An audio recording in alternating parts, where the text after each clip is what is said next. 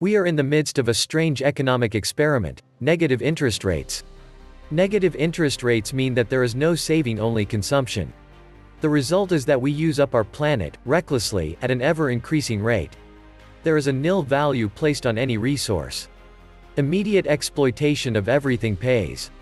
Lower interest rates will destroy savers, banks, and the economy in the medium to long term. And eventually, kill the US dollar. 2% annual inflation theft rate wasn't enough. Now they aim to skim an additional 2% via negative interest rates. Banker avarice knows no bounds. Negative rates. Just another way to scam American people. The crooks will be the only ones knowing what is going on. Negative rates equals credit freeze, monetary contraction, economic collapse, depression, currency reset. Elites own it all. Negative rates are the monetary black hole that will melt down the global economy. End the Fed now. Welcome back to the Atlantis Report. You are here for your daily dose of the truth, the whole truth, and nothing but the truth. Please take a second to hit the like button, hit the subscribe button, and don't forget to also hit the notification bell. Thank you. Ex-President Donald Trump has suggested the Federal Reserve should bring interest rates below zero. Trump was a big fan of low interest rates. In fact, he has called on the U.S. Federal Reserve to take rates into negative territory, just like Germany or Japan. In theory, the banks would pay you to borrow money. But savers would also have to pay a bank to keep their money there. But what does that even mean?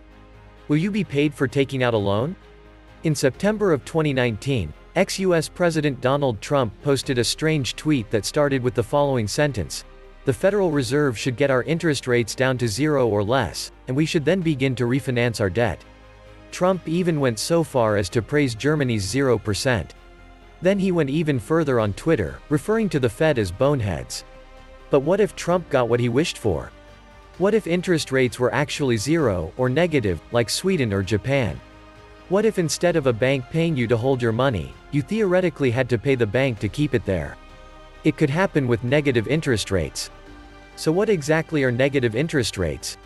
Interest rates are generally thought of as the cost of borrowing money. Central banks raise interest rates to cool off an economy that's close to overheating. Zero or negative interest rates, on the other hand, are seen as a way to stimulate an economy. In theory, negative rates force banks to lend more. But it doesn't always work that way. Instead, negative rates can actually have the opposite effect. They can squeeze profits so much that financial institutions actually lend less. They can also have an impact on government funding. For example, Germany's economy is on the verge of a recession, so it lowered interest rates to -0.31%, which means investors could be charged for keeping their money in the bank. But the country still needs to fund the government. So in August 2019, Germany attempted to sell €2 billion worth of 30-year bonds, which would mature in 2050, and they had a negative yield. As a result, investors only bought €869 million worth with a yield of -0.11%. In other words, investors will, in theory, pay to have the German government hold their money.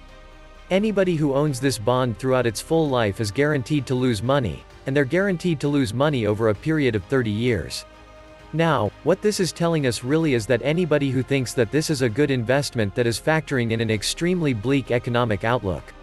You're talking about no growth, no inflation for the next 3 decades.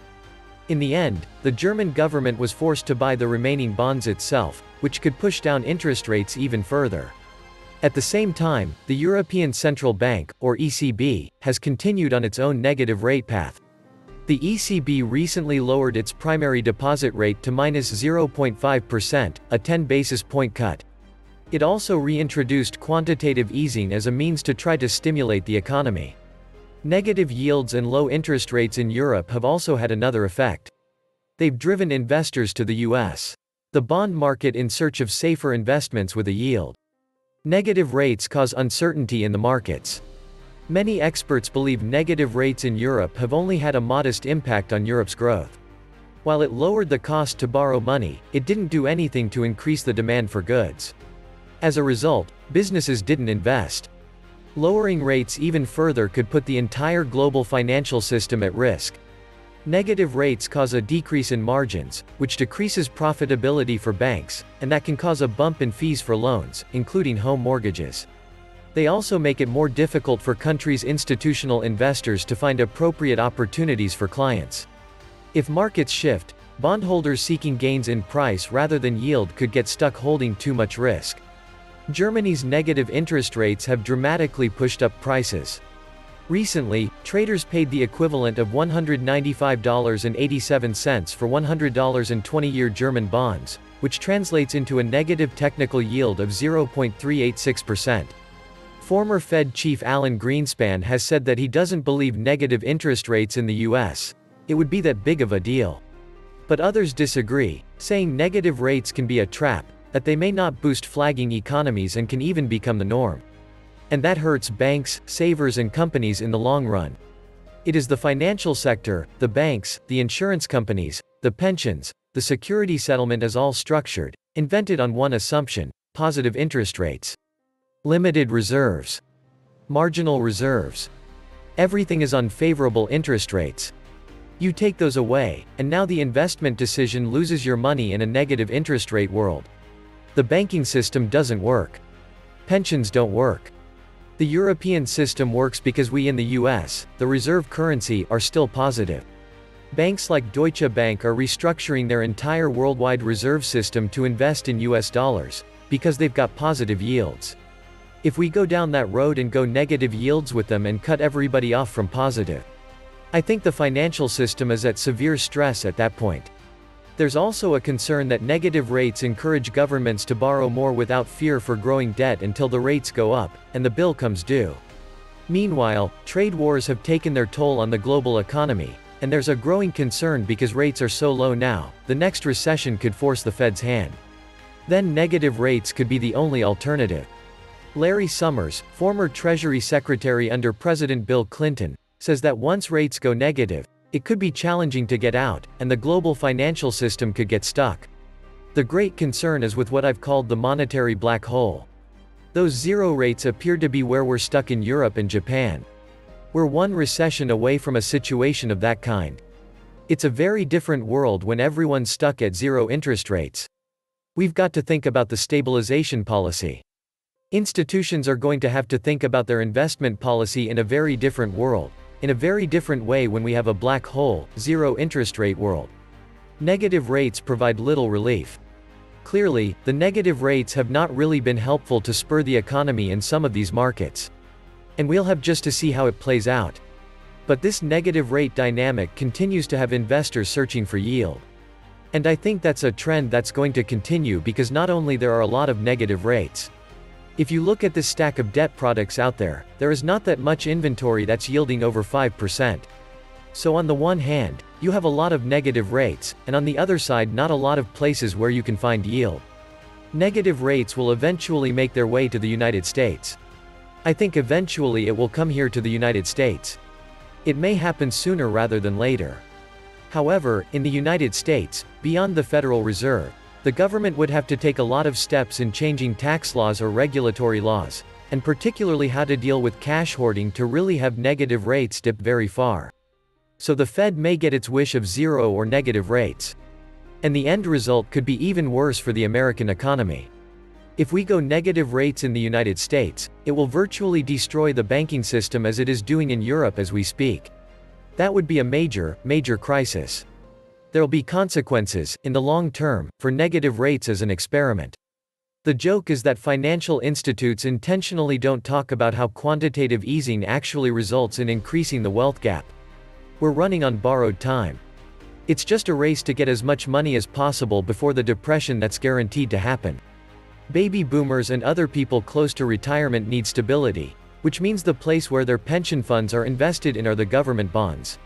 If interest rates go negative, the government bond rate will follow negative, resulting in pension funds having to dig into their principal balance to make good on required payouts or to invest heavily into higher risk assets like stocks, which is not the place you want to be when a stable source of income is the goal.